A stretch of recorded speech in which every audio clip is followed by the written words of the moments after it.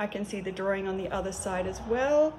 So what I'm going to do now is I'm going to place the other leg on this side, making sure that it is in the right place. I can actually stand it up and just check. And I've got some already stored tape. Get the tape ready. It's nice, this masking tape, because it's easy to rip off and it's pretty sticky. So it's really good to do paper mache on. Okay, so then we need to tape on this other leg. We've checked it to make sure that the kangaroo can stand. And we are taping that on and pressing it on nice and tight all around the kangaroo's shape. Okay, and that leg just wants to pop off a little bit there, so we need to make sure that it is properly stuck on there with the tape and it is not going to move into the wrong place. Now, you always have to adjust your little kangaroo when you have put its legs on or done that sort of part of the taping. So you need to check that your little kangaroo is actually standing up, and you will need to bend the tail to make sure that the tail is supporting the little kangaroo in an upright position. I can use some toothpicks or skewers and either place them into the back of the leg like this to give them a little bit of strength, and tape them on in the right position. So that will also help to give a little bit of strength to the kangaroo design.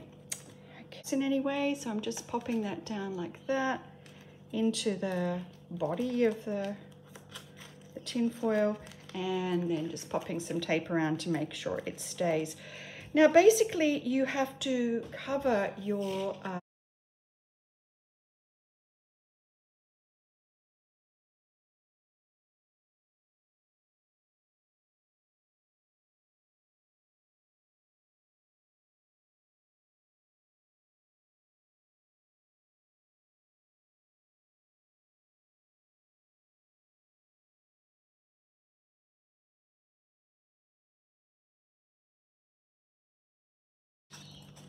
they can strengthen each other. There's a little piece under here that's a bit hollow.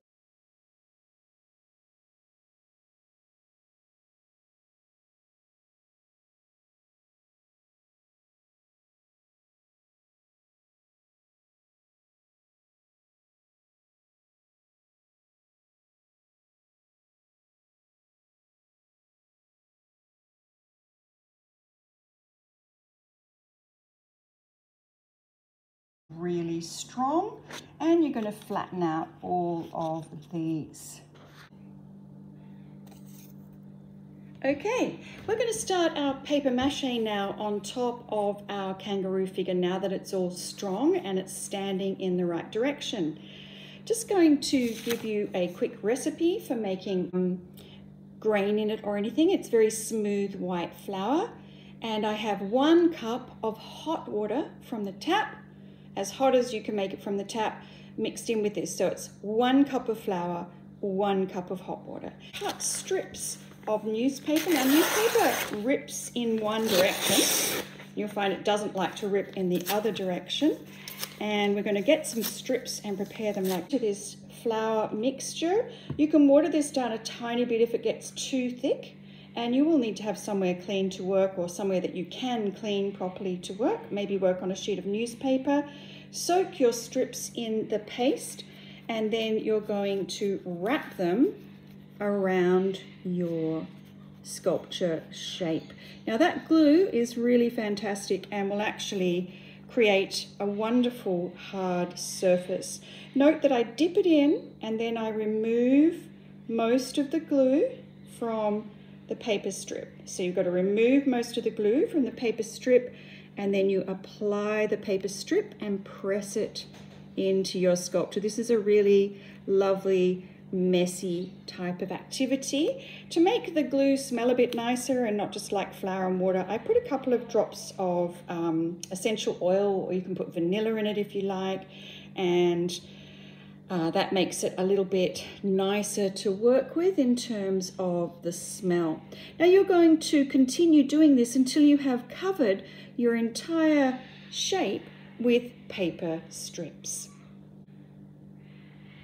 Okay, well, you're looking at my little kangaroo.